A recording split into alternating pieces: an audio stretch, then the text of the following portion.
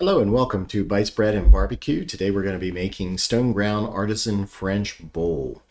This is a round bread and I'm making it from a stone ground wheat that actually got sent to me accidentally. It was a stone ground Italian pizza flour that is also good for bread. We're going to take that today, and this is a recipe that I have made before on my YouTube channel. We're going to modify that recipe slightly by a few things we had to change because it is stone ground wheat. And I'll show you those changes and we're going to move forward from there. So very firstly, let's get 3 cups of flour together and we're going to put that into a large bowl. Into that flour, we're going to place 1 teaspoon of salt.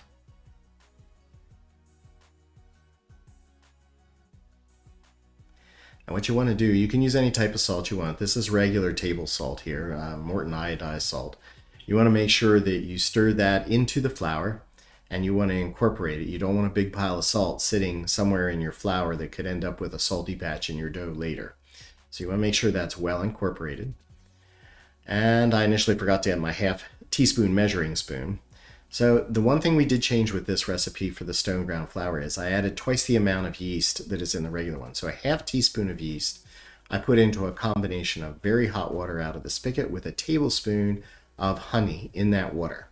And what you're going to do is you're going to mix that yeast in there and you're going to let it activate. So you're going to let it sit for 10 minutes and try to get that yeast going.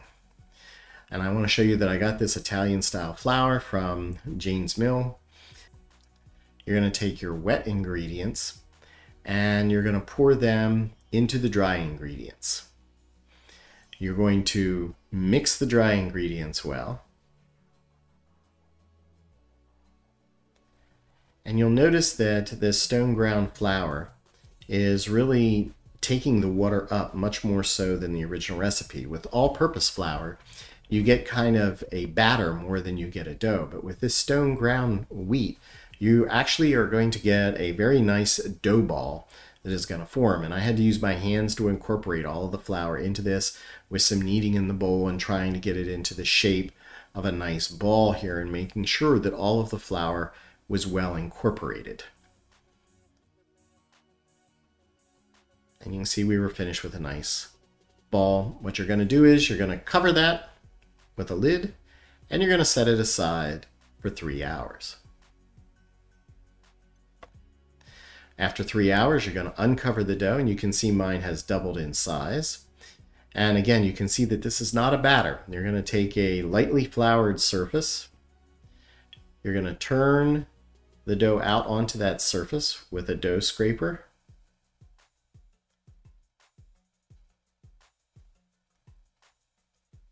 And you're going to knead the dough by folding it at 90-degree angles. You're going to quarter turn and fold.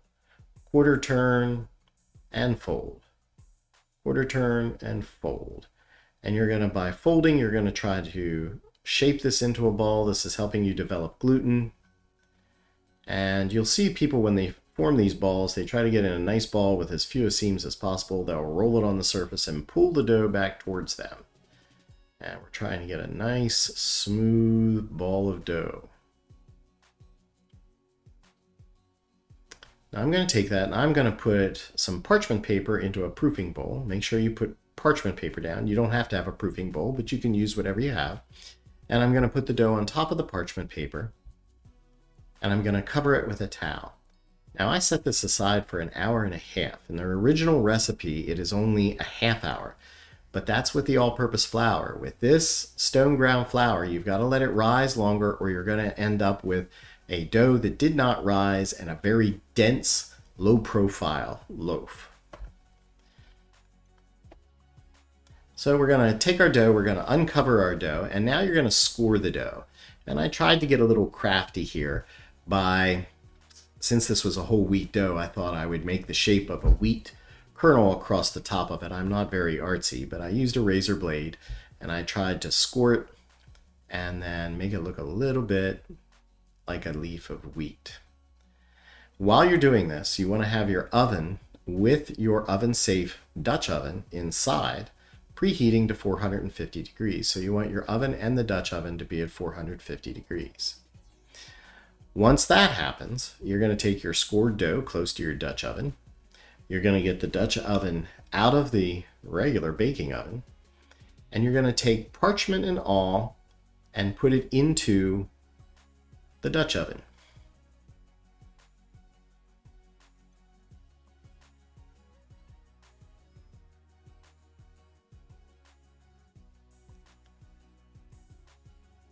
You're going to replace the lid. And you want to do this because you're holding in moisture to give you that artisan crust.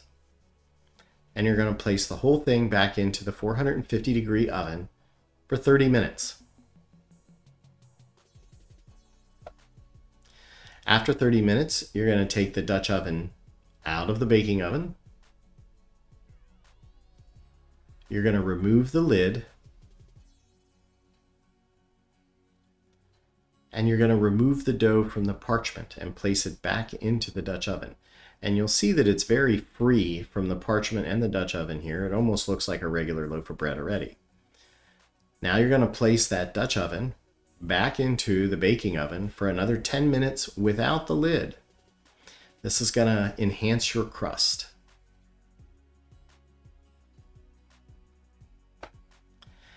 Lastly, you're going to take the bread and Dutch oven out of your baking oven, and you're going to allow it to cool. Now everybody likes hot bread and it does taste delicious, and I have to tell you this loaf tasted particularly delicious, but hot bread is hard to cut and sometimes it'll squash your loaf when you're trying to do that. So I tried to let this one cool before we used it.